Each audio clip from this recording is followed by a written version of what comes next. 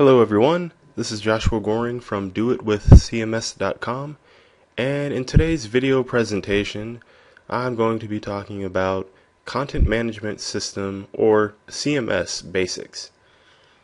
And during this presentation I'm just going to answer a few questions such as what is a content management system, list some types of content management systems, answer the question who can use a content management system, and also explain some of the advantages of actually using a content management system. Let's start off by answering the question, what is a content management system? A content management system, or CMS, is a type of software that allows users to create and manage content without having a bunch of technical experience. Now, usually when somebody uses a content management system, they normally have some very specific purpose of creating something useful, and in most cases, this means building a website. Now, the good thing about content management systems is that because you don't have to have a lot of technical experience, this gives you and other users an easier way of adding, editing, and deleting any type of content that the specific CMS can actually handle. Now I want to clarify here about what I mean about content. Content refers to the type of information that the CMS will allow you to manage. So for example, text is the most common type of content that you can manage, but some content management systems will help you manage content like pictures, documents, songs, and even movies.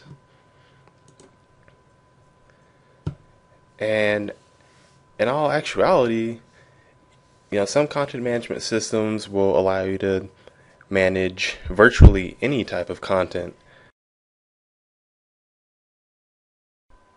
Now I'm going to talk about two of the most popular types of content management systems.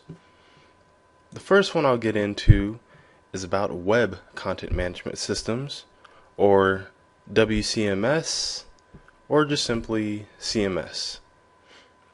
Now, these types of content management systems are designed to help users manage their content online, usually to create a website.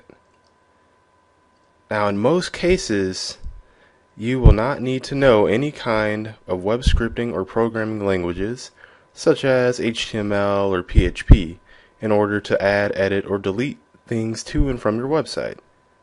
Now, the second one I'm going to talk about are enterprise content management systems. Now, these types of content management systems primarily exist to manage the content of an organization. Such things can include documents, details, records, and anything else that a company might need to manage. Now, often these are offline on intranets, and intranets, those are basically a private computer network for a certain company.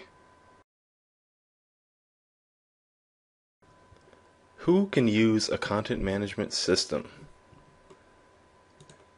The great thing about content management systems is that they are actually designed for everyone to use. Now, to be more specific, let me give you a little breakdown of how a CMS can help each kind of user. First off, we'll begin talking about non-technical users. Now, if you have no idea what a programming language is or how to use one, then a content management system is perfect for you. Why? Because most content management systems will allow you to make easy and advanced changes using an administrative control panel, while the CMS automatically creates the required programming language codes for you. What's even greater is that you don't even have to look at or understand what is actually going on with the programming language, because the content management system will take care of that for you. So you want to build an easy or complex website using a CMS, but you don't have any programming experience? No problem, because content management systems will take care of that for you.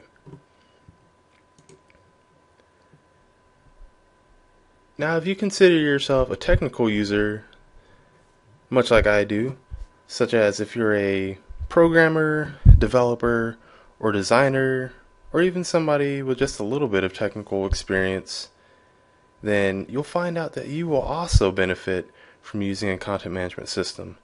Why? Because the CMS will make your life easier by doing things that would normally require you to manually do with a programming language. Now there are a select few of people that will probably still want to use custom programming language code, and that's great news right there, because most content management systems will still allow you to add in extra programming code if you want to customize certain things even more.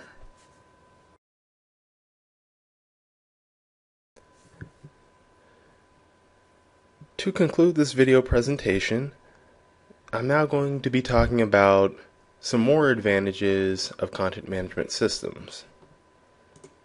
They're designed to make your life easier, especially if you're a non-technical user, because in most cases you will not need to know any kind of programming language. Now, however, technical users will also benefit from this because they will not have to manually do so much programming code. Things will be sped up for you. A CMS will speed up things such as site development or anything else that you're trying to do with it, instead of having to do it the old and much longer fashioned way. Everything will stay organized. As the name implies, content management system will manage anything that you want it to. And with most content management systems, this means having anything you want to be managed all laid out in a nice and easy to use structure. Users can collaborate with each other. Some content management systems will allow users to edit the same file or content at the same time or at different times so that multiple users can contribute to it. Now, in most cases, you can make or virtually make any kind of website using a content management system. So if you're using a content management system for web or online purposes, then this will definitely be a very great benefit for you. Now, last but definitely not least, in most cases, using a content management system will save you money. This is because they offer all of the above advantages already mentioned and so much more.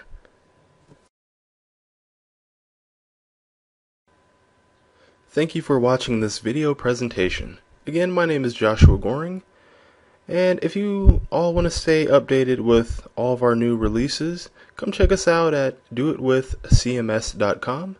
And if you want to email me personally, you can contact me at joshuag@doitwithcms.com.